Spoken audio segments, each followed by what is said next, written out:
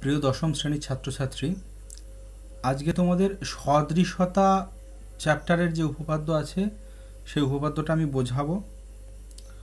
তো সদৃশতার চ্যাপ্টার শুরু করার আগে সদৃশতাটা কি সেটা আমি একটু ছোট করে বলে দিচ্ছি। সদৃশতা মানে যেটা দেখতে এক রকমের, দুটো বস্তু দেখতে যদি একই রকমের হয়, মানে শেপটা একরকম হবে। যেমন ধরো এই একটা ছোট, এটা একটা জ্যামিতিক চিত্র, এটা একটা জ্যামিতিক চিত্র। দেখো দুটো যেন দেখতে অনেকটা একরকম, কিন্তু তাদের শেপটা আলাদা। এই একটা, এই একটা, অর্থাৎ তাদের ক্ষেত্রফলটা আলাদা হতে পারে কিন্তু শেপটা যেন একরকম। এটা হচ্ছে সদৃশতা। তো আমাদের, আমি খুব ছোটোর মধ্য দিয়ে যাচ্ছি, বিশদে যাচ্ছি না। তো আমাদের ত্রিভুজ নিয়ে আলোচ্য বিষয়। তো দুটো ত্রিভুজ কখন সদৃশ হবে? দুটো ত্রিভুজ সদৃশ হবে যদি এই ত্রিভুজের তিনটে কোণের সঙ্গে এই ত্রিভুজের যে কোনো তিনটে কোণ সমান হয়। তো ধরো আমি যদি এরকম হয় যে এটার সঙ্গে এটা, এটার সঙ্গে এটা, এটার সঙ্গে এটা, তাহলে আমরা ত্রিভুজ দুটোকে সদৃশ বলতে পারবো। সেটা এটার সঙ্গে এটা, এটার সঙ্গে এটা, মানে অ্যাটলিস্ট এর তিনটে যে কোনো দিক থেকে হোক তাদের তিনটে কোণের মান সমান হতে হবে। মানে ধরো এই একটা ত্রিভুজ আর এই একটা ত্রিভুজ হতেই পারে, এটার সঙ্গে হয়তো এটা সমান দেখা গেল, এটার সঙ্গে এটা সমান, এটার সঙ্গে এটা সমান, এদিক ওদিক হোক, মানে এই ত্রিভুজের তিনটে কোণের সঙ্গে এই ত্রিভুজের তিনটে কোণ যদি সমান সমান হয় তাহলে তাদেরকে সদৃশ বলবো। এখন আমি একবারে উপপাদ্য 48-এ চলে যাব, কারণ এর আমি 42 উপপাদ্য অব্দি আগে করে দিয়েছি। তারপরে 43, 44, 45, 46 এই উপপাদ্যগুলো আমাদের সিলেবাসে কিন্তু প্রমাণের অন্তর্ভুক্ত নয়, তাই ওইগুলোর প্রমাণে যাব না। কিন্তু ওই উপপাদ্যের যে বিষয়বস্তুগুলো ছিল সেগুলোর মধ্যে যেগুলো কাজে লাগবে আমাদের শর্ট কোশ্চেনে বা অন্য অঙ্কে, সেগুলো যেমন ধরো দুটো ত্রিভুজের তিনটে কোণ সমান হলে সেগুলো সদৃশ হবে, এইটা একটা। আবার যদি দুটো ত্রিভুজের সদৃশ হয় তাহলে তাদের অনুরূপ কোণগুলো সমান হবে এবং তাদের অনুরূপ কোণগুলোর যে বিপরীত দিকের বাহু তাদের অনুপাত সমান হবে। যেমন ধরো এবিসি একটা ত্রিভুজ, এটা মনে করো ডিএফ। আচ্ছা অন্য একটা ত্রিভুজ দিয়ে দেখায়, মনে করো এবিসি একটা ত্রিভুজ আর একটা ত্রিভুজ মনে করো, আচ্ছা ওইটা আমি সেটা শেপটা বড় হতে পারে বলছো ডিএফ। যদি এরা ধরো সদৃশ হয় এবং দেখা গেল এই কোণের সঙ্গে এই কোণ সমান, এই কোণের সঙ্গে এই কোণ সমান এবং এই কোণের সঙ্গে এই কোণ সমান, আমি ধরে নিচ্ছি, সেক্ষেত্রে কী হবে, তাদের যে কোণের সঙ্গে যে কোণ সমান, মানে এর সঙ্গে ডি, তাহলে তাদের বিপরীত দিকের যে বাহু, এর বিপরীত দিকের বাহু কী হবে, তখন আমরা তাকে বিসি পাবো। অর্থাৎ বিসি বাই, ঠিক এই কোণের সঙ্গে এই কোণ সমান হয়েছিল, তাহলে তার উল্টো দিকের বাহু অর্থাৎ ইএফ, তাদের অনুপাতটা কার সঙ্গে সমান হবে না, এর এই কোণের সঙ্গে এই কোণ সমান হয়েছে, তাদের উল্টো দিকের বাহুগুলো, তাহলে এই বি কোণের সঙ্গে ই কোণ সমান, বি কোণের উল্টো দিকের বাহু হচ্ছে এসি, সি কোণ ই কোণের উল্টো দিকের বাহু হচ্ছে ডিই সমান, এই দুটো কোণ সমান, আবার তাদের উল্টো দিকের বাহু অর্থাৎ এ বি, তাদের উল্টো দিকের বাহু ডিই, এগুলো সমান। এগুলো আগের উপপাদ্য আছে, তোমরা দেখে নেবে। এগুলো আমাদের বিভিন্ন প্রয়োগ বা ছোট কোশ্চেন, 1 নম্বর 2 নম্বরের কোশ্চেন করতে গিয়ে এগুলো লাগতে পারে, তাই আমি জাস্ট একটু ব্রিফ আলোচনা করে দিলাম। এখন আমাদের যেটা মূল লাগবে সেই উপপাদ্যে চলে যাচ্ছি, উপপাদ্য 48। আর বলে রাখি যে আমার একদম প্রথম দিককার যে উপপাদ্যগুলো যদি কেউ মিস করে থাকো বা প্রথম দেখছো আমার চ্যানেলটা, এমন যদি হয় তারা আমার চ্যানেলটা অবশ্যই সাবস্ক্রাইব করবে, কারণ এরপরে আমি ধারাবাহিকভাবে তোমাদের আমি 8, 9, 10 বা বাকি সমস্ত ক্লাসেরই ধারাবাহিকভাবে সমস্ত অঙ্ক আমি করে দেব। আমার একটু ফোনের সেটিংয়ে সমস্যা ছিল বলে জিনিসটা করে হয় ওঠেনি। আমি আশা করছি সামনের 1 মাসের মধ্যে আমি ক্লাস 10-এর সমস্ত সিলেবাসটা আমি শেষ করে দেবো। তো তাই যারা চ্যানেলটা সাবস্ক্রাইব করোনি, চ্যানেলটা অবশ্যই সাবস্ক্রাইব করে রাখবে, যাতে পুরনো ভিডিওগুলো তোমাদের দেখতে পাও এবং আগামী দিনে যে সমস্ত ভিডিও বানাবো সেগুলো যেন কোনোটা মিস না করে যাও। তাই আমি রিকোয়েস্ট করব যে চ্যানেলটা সাবস্ক্রাইব করে রাখবে এবং আমার ভিডিওগুলো ভালো লাগলে অবশ্যই লাইক, শেয়ার এবং কমেন্ট করে আমাকে উৎসাহিত করবে। এবার চলে যাই মূল উপপাদ্যে। আমি উপপাদ্যগুলো খুব শর্ট এবং জিস্ট করে আমি তোমাদের বুঝিয়ে দেবো, শুধু বোঝানোর প্রয়োজনে আমি যেটুকু দরকার সেটুকু দেব। দেখো উপপাদ্য 48 এটা কি বলছে না, যে কোনো সমকোণী ত্রিভুজের সমকৌণিক বিন্দু থেকে অতিভুজের উপর লম্ব অঙ্কন করলে ওই লম্বের উভয় পার্শ্বস্থিত ত্রিভুজদ্বয় সদৃশ্য এবং ওই ত্রিভুজগুলোর প্রত্যেকে মূল ত্রিভুজের সঙ্গে সদৃশ্য। জিনিসটা কি বলছে আমি একটুখানি একটা ছবি এঁকে বুঝিয়ে দিচ্ছি। তারপর যে কোনো সমকোণী ত্রিভুজের, আমরা এইভাবেই দেখতে অভ্যস্ত বলে ছবিটা আমি জাস্ট এইভাবে আঁকলাম। এটা একটা সমকোণী ত্রিভুজ, কারণ এটা 90 ডিগ্রি। তো বলছে এর সমকৌণিক বিন্দু থেকে, মানে ঠিক এই বিন্দু থেকে যদি এটা অতিভুজ হবে, এটা যদি সমকোণ হয় এটা অতিভুজ, তো এই অতিভুজের উপর যদি আবার একটা লম্ব টানি, মানে এইখান থেকে এমন একটা, মানে এটাও 90 ডিগ্রি হয়ে গেল, এমন যদি হয় তাহলে বলছে এখানে এটা লম্ব টানার পর দুটো আলাদা আলাদা ত্রিভুজ উৎপন্ন হবে। তো বলছে এই লম্বের, মানে এই লম্বের উভয় পার্শ্বস্থিত যে ত্রিভুজ তারা সদৃশ্য হবে। মানে কি, মানে এই দুটো যে ত্রিভুজ, এই দুটো ত্রিভুজের এর তিনটে কোণের সঙ্গে এর কোনো না কোনো তিনটে কোণের মিল পাওয়া যাবে, এবং ওই ত্রিভুজগুলোর প্রত্যেককে, মানে ধরো এই ত্রিভুজটা যেটা হলো, এই ত্রিভুজটা এই বড় ত্রিভুজ প্রথমে যেটা ছিল তার সঙ্গে সদৃশ্য হবে, অর্থাৎ এই ত্রিভুজের তিনটে কোণের সঙ্গে বড় ত্রিভুজটার তিনটে কোণের মিল পাওয়া যাবে। একইভাবে এই ত্রিভুজটার তিনটে কোণের সঙ্গে বড় ত্রিভুজটার তিনটে কোণের মিল পাওয়া যাবে। মোট কথা এরা সদৃশ্য হবে, এরা নিজেরা সদৃশ্য, এরা বড় ত্রিভুজটার সঙ্গে সদৃশ্য, এটাও বড় ত্রিভুজটার সঙ্গে সদৃশ্য, এটা প্রমাণ। এখন বইয়ের যে ছবিটা আছে দেখো, আমি সেটা দিয়ে বুঝিয়ে দিচ্ছি যাতে তোমাদের কোনো বুঝতে অসুবিধা না হয়।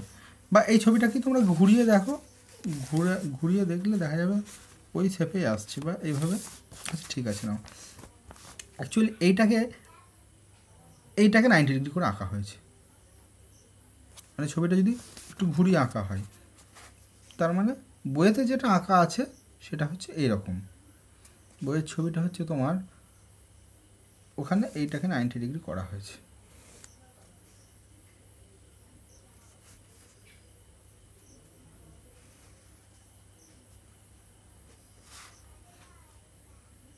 তাহলে এটা 90 ডিগ্রি, এইখানে একটা, এর উপরে আবার একটা 90 ডিগ্রি আঁকা হয়েছে। এটার নাম দেওয়া হয়েছে এ, এটা বি, এটা সি, এটা ডি। তো বলছে এই এডি, এটা 90 ডিগ্রি তো। আচ্ছা, মূল ছবিটাতেই দেখে নাও তোমরা, অর্থাৎ এইটা 90 ডিগ্রি, এইটা আঁকার ফলে দুটো ত্রিভুজ উৎপন্ন হয়েছে। সেক্ষেত্রে এই দুটো ত্রিভুজ আলাদা আলাদা করে, ধরো ডিবিএ মানে এই ত্রিভুজটার সঙ্গে এবিসি বড় ত্রিভুজটা সদৃশ্য হবে। তাহলে আমি ছোট করে যদি আলাদা করে একটু আমি যদি এঁকে নিই, দেখো প্রথমে ছিল এইরকম বড় করে ত্রিভুজটা 90 ডিগ্রি, এটা 90 degree, A B C, ABC. এরপরে যে ত্রিভুজটা অঙ্কন করা হচ্ছে এর উপরে একটা 90 ডিগ্রি অঙ্কন করা হচ্ছে এডি দিয়ে, আবার দুটো ত্রিভুজ উৎপন্ন হচ্ছে। আচ্ছা, আমি যদি মনে মনে এই ত্রিভুজটাকে একটু কেটে নিই, এবিডি, ধরো আমি এইখানে এবিডিটাকে আলাদা করে নিলাম, এর নাম কি হবে এবিডি। তো বলছে এবিডি বা ডিবিএ অর্থাৎ এইটা, তা সে বড় ত্রিভুজটার সঙ্গে সদৃশ হবে। বড় ত্রিভুজটা কীরকম ছিল,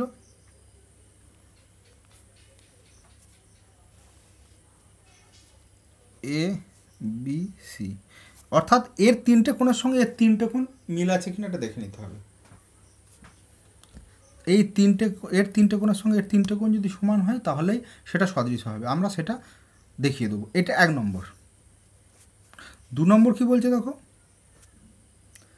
ডিএসি আর এবিসি। ডিএসি মানে এই দিকে ডান দিকে যে ত্রিভুজটা ডিএসি, তাহলে এটাকে যদি আঁকি কী হচ্ছে দেখো, ডিএসি কীভাবে পাচ্ছি, এইরকম আসছে জিনিসটা, ডি এ সি এর সঙ্গে বড় ত্রিভুজটা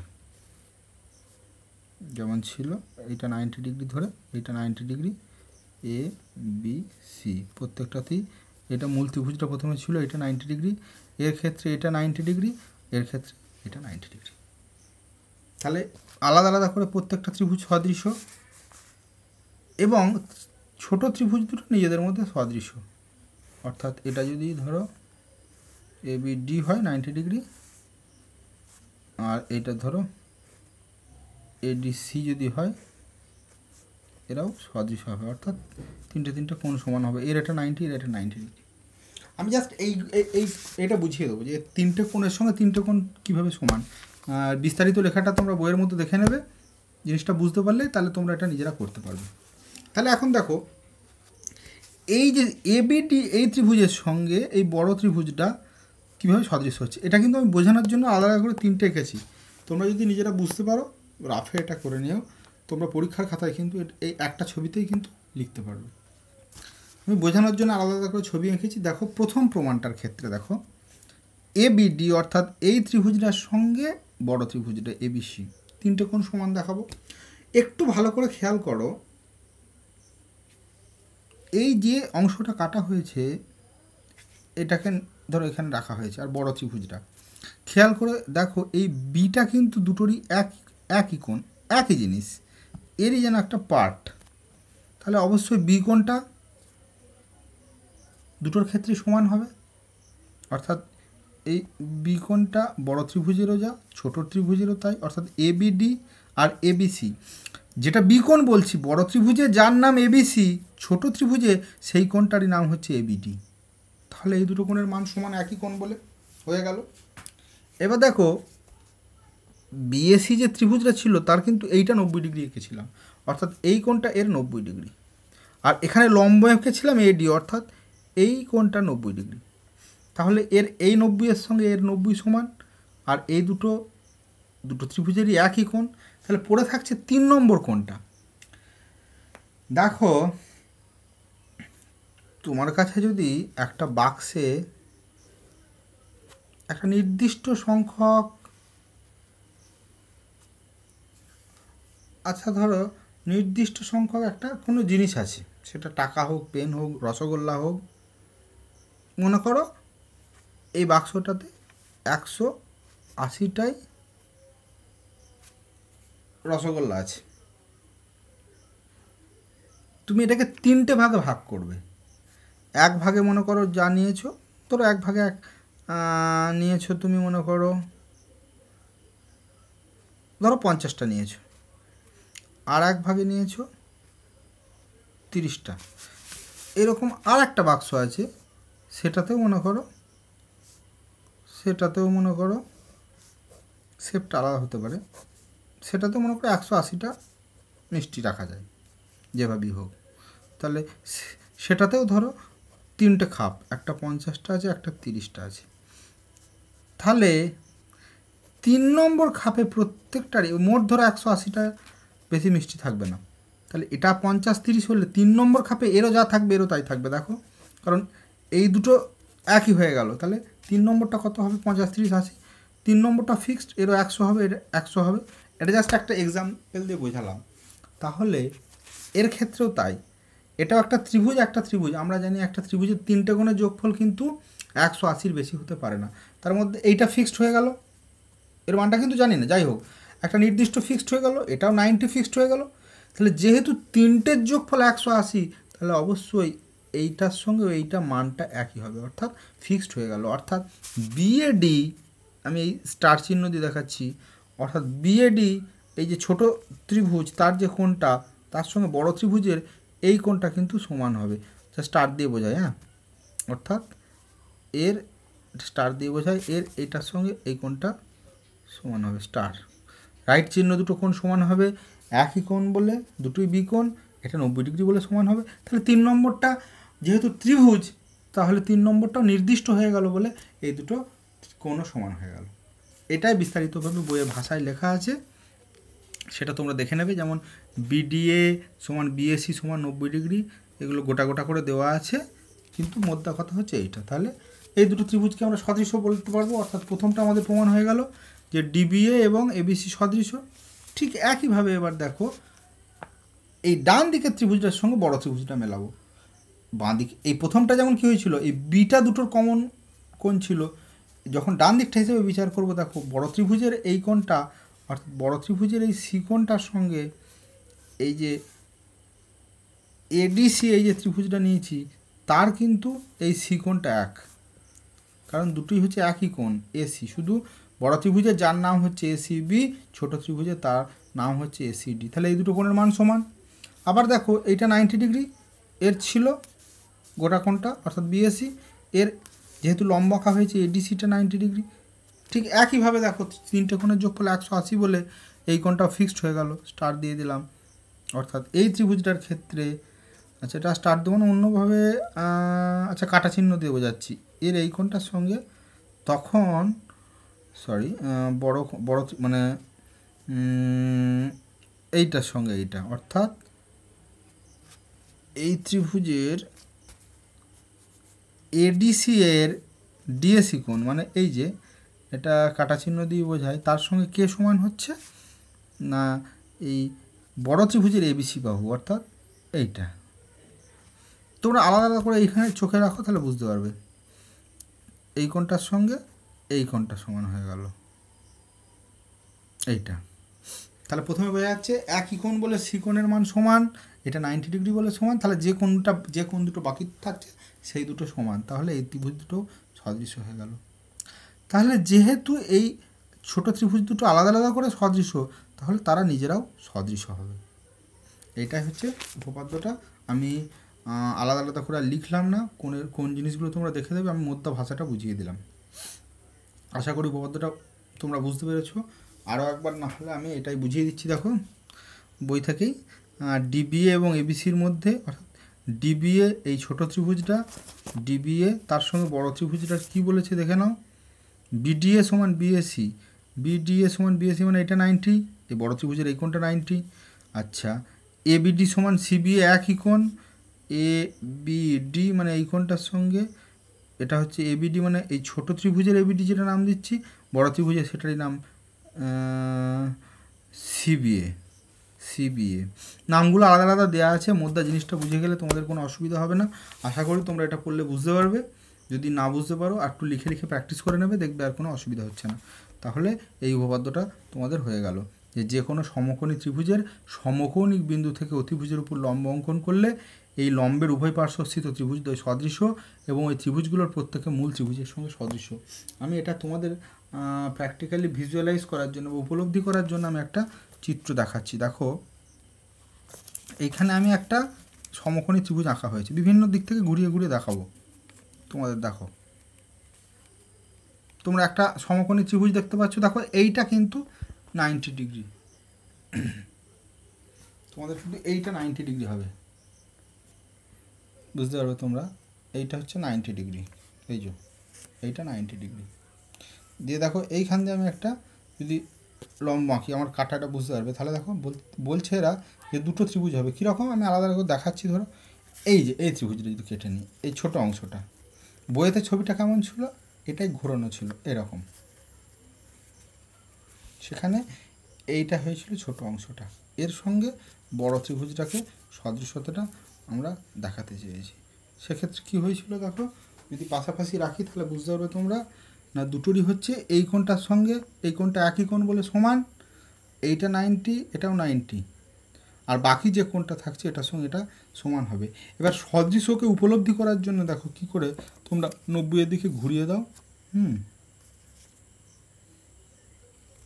অর্থাৎ এইটা হচ্ছে 90, এটা এই দিকে ঘোরালে তোমাদের জিনিসটা আরও দেখো ডিবিএ, এটা যেন দেখতে একই রকম সদৃশ্য, ছোট বড় মানে সাইজটা আলাদা হতে পারে কিন্তু দেখতে যে একই রকম সদৃশ্য, সেটা উপরে রাখলে তোমরা নিজের একটু উপলব্ধি করতে পারবে। তাহলে এটা গেল এই বাঁ দিকের ছোট ত্রিভুজের সঙ্গে বড় ত্রিভুজটা। এইবার ঠিক একইভাবে দেখো মূল যে ত্রিভুজটা ছিল, সেটিংটা করে নিচ্ছি আমি, দিয়ে তোমাদের দেখাচ্ছি।